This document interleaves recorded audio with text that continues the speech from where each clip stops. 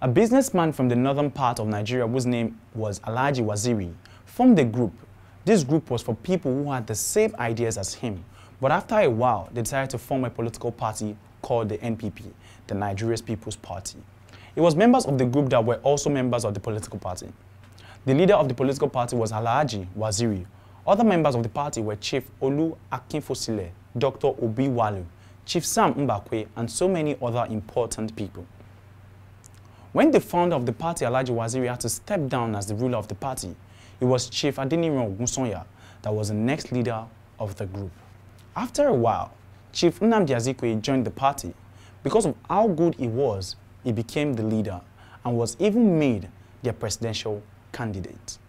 In conclusion, the party was a success. They won a total of 8 Senate seats and 43 seats in the House of Representatives. Thank you and bye for now.